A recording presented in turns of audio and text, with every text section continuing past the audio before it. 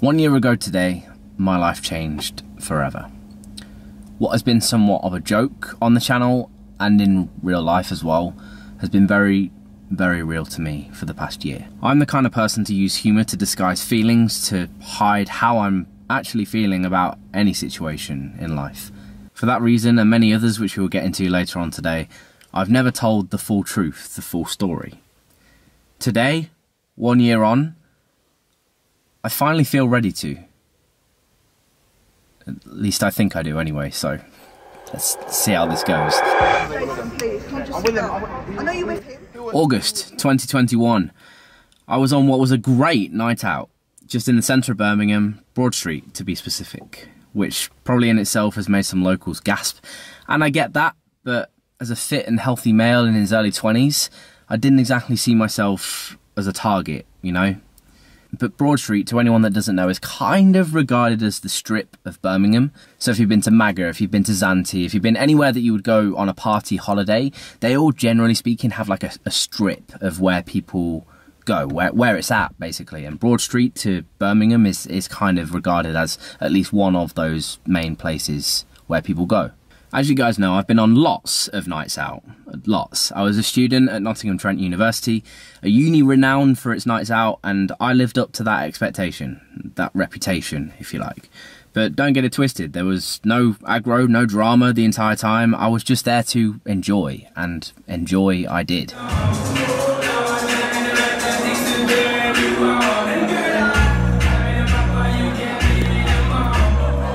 Before all this, I always pride myself on being able to multitask, with my ability to rationalise information and take a step back and think before doing anything.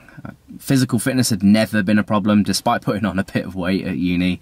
I've always been very active. Above all, my ability to focus on an objective so soul-heartedly and be so laser-focused, I think I get that from playing sports as a kid, all the rugby and team sports, and I was encouraged to play by my parents. Like, to be honest, my parents were really good like that, and that is what now, after this, I find so difficult to do. And that might not sound like much of a difference, but to me, that's me. That's who I am. I never went around screaming from the rooftops that was what I was like, because I'm not an arsehole, but in my own head, and in anyone's head, you have those things that you think you're good at, and be honest, if you're honest with yourself, you do. You do have those things that you think you're good at, and to me, those were some of the things, those characteristics that I had.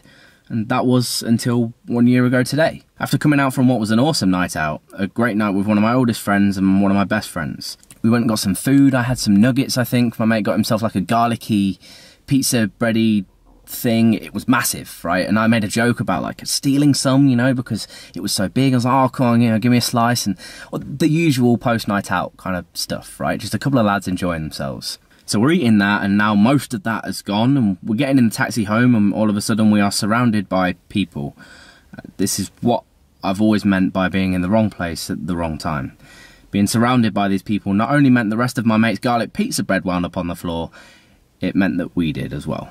And it doesn't take a genius to figure out that multiple kicks, punches, and anybody else's guess what else led to me looking like this, and being bedridden for the next month. It's a good one, isn't it? I've been very lucky. Played rugby for about 12 years. Never had anything like that. Jesus. Scans were done at the time, an x-ray on my jaw as well, from what I assume was a stamp, purely because of the shape of it. Everything came back fine, so it wasn't a I'm gonna die on the spot kind of situation, so that was kind of it, and they sent me home, and that was kind of fair enough, really. You know, there's other people that were dying on the spot. A couple of months before this, I came out of a relationship, so at the time I was dealing with it alone, and my family lived far away, so they can't exactly nip round and just give me a few tablets, you know, refill the water and make sure I'm good. Like, it doesn't work like that. But in my head, I'm a big boy, I can sort this, so I got this, you know. Icing became like a military operation. I had 3 My Protein ice packs, LSJ at checkout. When the other 2 were getting cold again, I would take some painkillers, strap the ice pack to my head, go back to bed and fall asleep. And then repeat the cycle. When that was cold, or warm, I should say, I would wake up, go back to the freezer, put the other one at the bottom, take the one off the top that was the coldest, repeat, more tablets, go to bed. And that was just my life for a long time. I was vulnerable and living alone. I'm very open on the internet. It's not hard to find out anything and everything about me. And there I would be, a sitting duck who can hardly even stand up without feeling like his head is going to explode, let alone defend himself. And that was a big reason as to why I, at the time, chose to not take it any further. I just felt like I couldn't. In a way, I was very lucky at this point that I was the most ahead with my videos that I'd ever been. I upload twice a week, Wednesdays and Sundays. I had about 3 weeks, so about 6 videos already and scheduled to publish. So whilst I was in bed recovering, I could quietly recover, upload the odd story here and there, and basically pretend that everything was fine, that nothing had happened. And I did this with the goal of, to be honest, being better within a few weeks and just dusting it under the carpet and, again, pretending it never happened. Everyone knows as a young man, you get your head caved in. It's not big, it's not masculine, it's not manly, it's not what society makes us feel like we should be, you know? Especially when you're very open on social media, that is how you should be, you know, as a guy, as a male. That's how you should act, because you're a man. So deep down, I was telling not only myself, but my family that everything was fine. I was fine, when in reality, I feel like a completely new, completely different person, and I have absolutely no clue how to deal with that. It's gone down a bit already, actually, so that's good. But yeah, not sure what that is, but that's the worst part. And yeah, I'm okay. It hurts though. That bit's the worst, obviously. It's actually gone down a bit already, so that's good. I'm going to ice it now and actually try and get some sleep. I don't know what this is or how that happened, but that really hurts. And try and get a... Yeah, there you go. That's a good one. Check that out. So a few weeks, a couple months went by. Not much changes. The lump goes down somewhat, but it's still there. And it's very apparent, especially if you knew me before the incident. Obviously, I can't train, which is one of my 2 favourite things to do in the world. What's the other? Editing. I love it. Whether it's telling a story, making people laugh, smile, helping people just have 10 minutes a day where they can forget about whatever the hell is going on in their life, I love that shit. Well, guess what? I couldn't do that either. Why? Because I couldn't stare at a screen for longer than 5 seconds without my head feeling like it was going to explode. It gave me an even worse headache than what I already constantly had. This headache just wouldn't go away. In fact, I've got one right now and it's a year later. You know, may do with that what you will. That brings me to yet another couple months later where the headaches still haven't gone away and neither has the lump. Training is basically non-existent because I felt like my brain was going to pop every time I did a bicep curl. This is where it really started to take its toll on my mental health. Not only could I not do my favourite things, I didn't like the way I looked either, and that was due to sheer lack of training, so obviously there was nothing I could do about it. What I was convinced would be a few weeks recovery tops had turned into a few months with no progress.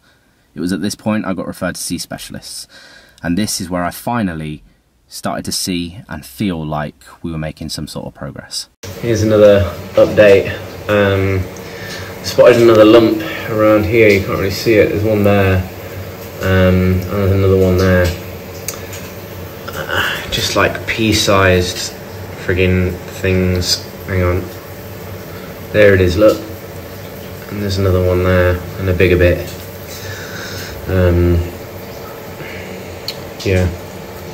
Not bad though, the colours spread down here somehow. So meanwhile, I started playing golf. I couldn't really go to the gym, I couldn't do cardio, I couldn't really do anything. If I'm honest, a few months went by and I felt bloody useless. Until my old man started suggesting golf. We went together at the weekends, met up and played, and it was great, both mentally and physically. I bloody loved it. And Dad, I know you'll be watching. Are you free next Saturday?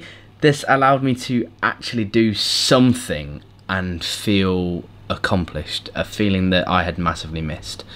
I was getting better at it as well, the driving range in the evenings, and it was absolutely class. But anyway, we managed to get referred by the therapist from UFB. Must have been her mother's instinct in her or something, or either that or it was blatantly obvious that I was not all there in the head. Either way, she noticed that actually I was stumbling around the gym, dropping things more so than normal, etc, etc.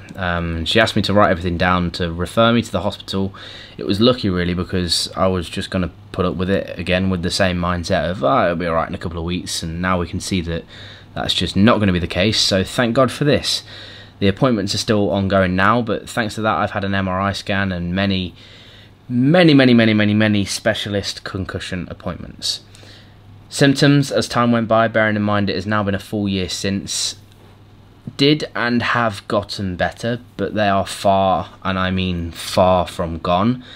Fatigue is at an all-time high. I get so tired so easily. I can't train with the same intensity. I've been training at UFB for a good 6 months when this happened, with some of the best bodybuilders that this country has ever seen. I'd made great progress with just how far I could take my physique and just how far I could actually push myself, and I still can't push myself in the same way because the impact site, you know what I'm talking about, it throbs, it pounds, it hurts, and that's tough for me to take, to be honest. My concern was that whether you'd had an artery and a vein sort of mixing up together and creating a new, unusual route of blood that would pulse and create a bump like that.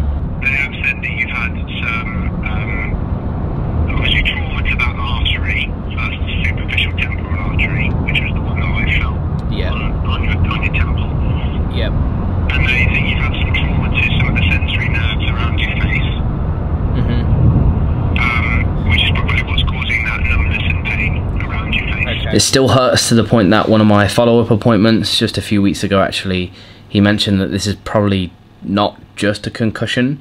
Symptoms shouldn't persist in the way that they are still almost a year later. For this reason, the next step is an ultrasound. Bearing in mind I've had by this point extensive cognitive function tests, spoken to psychologists, neurologists, doctors, nurses, had blood tests, MRIs, CT scans, x-rays, been given medication, basically everything that you could ever imagine. Basically the only thing left, and also the only thing that wouldn't necessarily have been detected from all those tests, is an ultrasound. This could finally help us get to the bottom of the issue. This could tell us if there's an aneurysm. If you get trauma to an artery, you can get something called an aneurysm, okay, which is where as it heals, it dilates, and then it becomes a much bigger kind of abnormal throbby vessel, essentially. Yeah. And that's, you know, when they examined you in the concussion clinic where they felt it was what we call pulse style, that you could have a pulse on it, and there is. Now, what you're hearing is someone telling me that I may potentially, over the next few weeks, need, well, surgery. I guess it's surgery, isn't it, right? They're just going to cut an area and like take it out. So what they're going to do before that is actually give me an ultrasound scan. We'd be committing you to, because of where it is, the way to access that, we probably have to make an access probably in your hairline or just over it, and that means you'd have a scar in the area, okay? And what we don't want to do is make a cut into an area and go, well, it looks pretty normal, and it's just that the area, tissue is still swollen and still remodeling. It's a bit long for that, but it's possible. So we have to make sure that there's a reasonable reason to go into the area and explore it, okay? And I think if there was an aneurysm, I think we should do that because of how focal your symptoms are and so on, and it might sort things out. Because they don't want to just cut into my forehead, which would leave a scar, which I also don't want.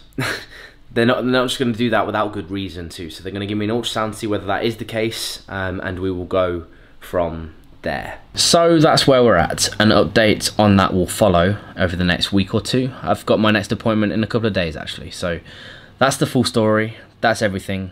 That's how, where, when, whatever, for everything, I think. I feel good making this video, to be honest, as I feel like it's something that I've not hidden from you all, but I've just not been entirely open with you all about. It's a huge part of my life. It has dominated my life for the past year, and I just feel like I've not spoken about it properly, as I've said, out of fear. So I'm done being scared.